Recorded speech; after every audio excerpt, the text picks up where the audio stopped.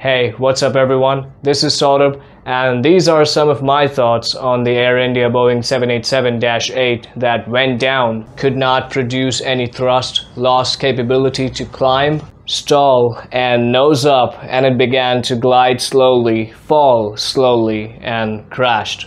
This is an initial conversation that I wanted to have with as many people as I can with this video. This is my observation of the plane. An aircraft's maintenance and inspection records, especially for a large body modern airliner like the Boeing 787, include pre-flight checks, transit checks, and daily checks. And further on we have A check, B check, C check, D check, and mid-period visit check. And I'm not going into the details of these in this video. We'll save that for some other time, okay? So I'm sure you guys must have already seen by now. You guys might be knowing at this point. Many people have stepped up. Many people have come up with their theories. You know, what according to them might have happened on this 787. And I'm here to eliminate a lot of those theories, beginning with the bird strike. I want you guys to realize this, okay? Its engines are powered by the Rolls-Royce Trent 1000 or General Electric GNX turbofan engines. And we're taking General Electric GNX engines here, which powers most of the 787's longer routes, with a takeoff thrust of about 69,800 pounds, with a fan diameter of about 111.1 inches, and air mass flow at takeoff of about 2,559 pounds per second. What I'm trying to make you realize is that a bird strike is going to do absolutely nothing to those General Electric engines on a Boeing 787. That is just so stupid, and I have personally heard this from many of my friends that are pilots out there. It's disappointing, guys. A bird strike, a flock of birds will do absolutely nothing to the engines of a Boeing 787. It's disappointing, guys. A bird strike will... So now let's talk about flaps. Flaps are extended before V1. After the pilots hit V1, they have to take off. They cannot abort the takeoff. So the flaps have to be extended here so that the plane can have that increased lift for a climb off the concrete of the runway and can lift off the runway and gain its initial climb. So the flaps, after you have lifted the massive plane off the runway, have to be then retracted as that reduces drag, and with that now the aircraft can have efficiently its initial climb. On Boeing aircrafts, there's been many occasions in the past where the flaps get stuck in their position and for the pilots to deploy them properly. If I go on and convince myself not to claim the captain or the first officer of making any wrong decision inside the captain, maneuvering a wrong move or decision-making blunder at that very moment, based on, you know, just their flying experience, as some people have to comment on this tragedy, I can still say that the flaps, when they're stuck in their position, can enable a stall. Which is very surprising to me that nobody's pointing this out, nobody's talking about this, but it looks very clear to me, looking at this footage from behind, that this was a stall. The aircraft reached a point of stall at this point right here. And the aircraft has a slow glide as both the engines are not producing any thrust, and it just crashes immediately as it turns into this massive fireball that we look in the footage right here. Also, where I'm standing in this, the flaps could be deployed prematurely, way too early by the pilots. Yep, that's a thing too.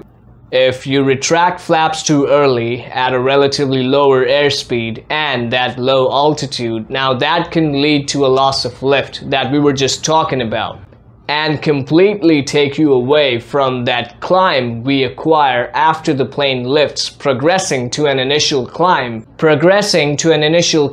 and instead start a stall and potential loss of any sort of control. Takes me to Captain Sabharwal also saying something like, "I'm losing power, no thrust," in those final moments as the 787 might be just hanging above the medical college, and it was all over for them in the next 2 to 3 seconds. That loss of lift, you have to realize, it will increase substantially the stall speed here on this 787. It is vulnerable to stalling, and it will not regain altitude and speed, and it will crash. And yes, an early flap retraction is pilot error. Sometimes they misinterpret instrument readings or make mistakes in their checklists. Because yes, modern airliners like the 787s are equipped with these systems to alert the pilots inside the cockpit on issues over flaps or have checklists in place to address them. But hey, pilots make mistakes. They have made mistakes. Let's not take ourselves away from that. This is not being inhuman. Absolutely, we miss Captain Sabharwal, just like we miss every captain and every first officer that we lost in an air disaster. And they made mistakes. Pilots have made mistakes, and they have lost their lives because of it. You will not take this away from commercial aviation any day. This is commercial aviation. We're all humans. It absolutely baffles me that I have to explain myself over this. You really mean to tell me that pilots cannot commit any of these mistakes just solely because of their longer hours of flying experience? Or are you right in your head, sir? Are you kidding me right now? Also, the 787 has an ETOPS 330.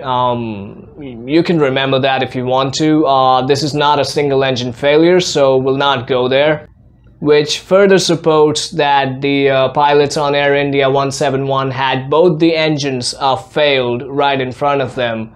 Because with one single engine failure and an ETOPS 330, they would have made a turnaround and land back at Ahmedabad airport. It was a cakewalk for them. Also, some other factors that could lead to a double engine failure could be fuel contamination. Yes, that can absolutely happen.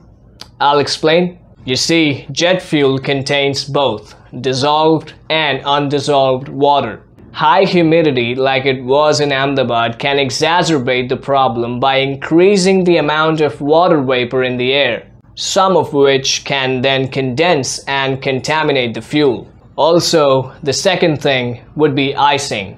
While summers might not constitute to icing on planes, it is still possible for ice to form in fuel lines. If there's water present in the fuel and the temperature drops sufficiently for the water to accumulate anywhere inside the fuel system.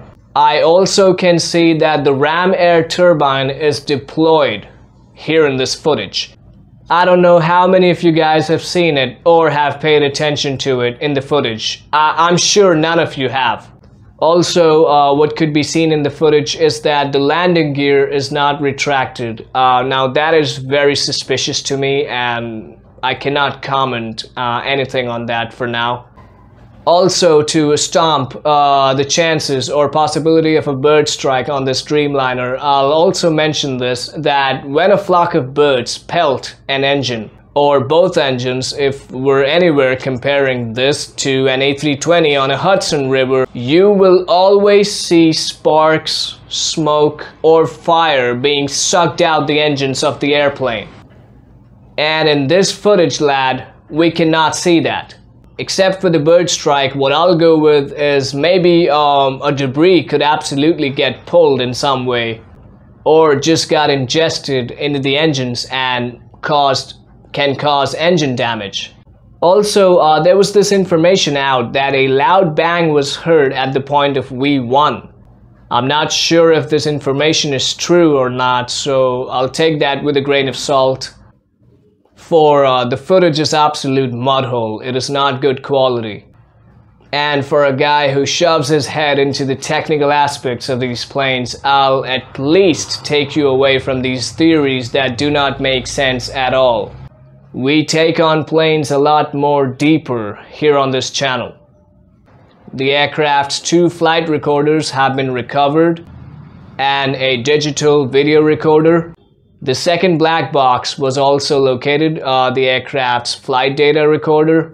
The NTSB had sent a go-to team to assist, and the FAA said it stands ready to launch a team immediately. We'll let the whole investigation roll out from here and carried out from here. And yes, that will provide the families with so much closure and clarity on this 787 disaster. Yes, this was a raw video on purpose. I wanted to get my thoughts out on this Boeing 787 crash immediately, and maybe a storytelling way sometime in the future. We'll save that for now. Let us all for now think of the crew, the passengers who were on board, and the families that have been affected. I'll see you guys with Singapore Flight 6. Thank you and bye.